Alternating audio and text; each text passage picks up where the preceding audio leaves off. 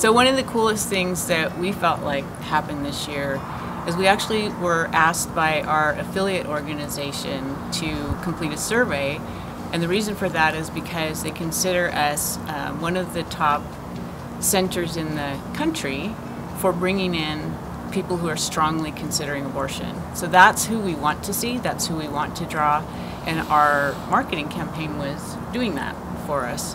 So it's exciting that we are seeing the most vulnerable in the population, the ones who are the most likely to seek abortion. They're coming through our doors, and some of them are changing their minds. Right. So some of those babies who are in the greatest danger of all are being rescued.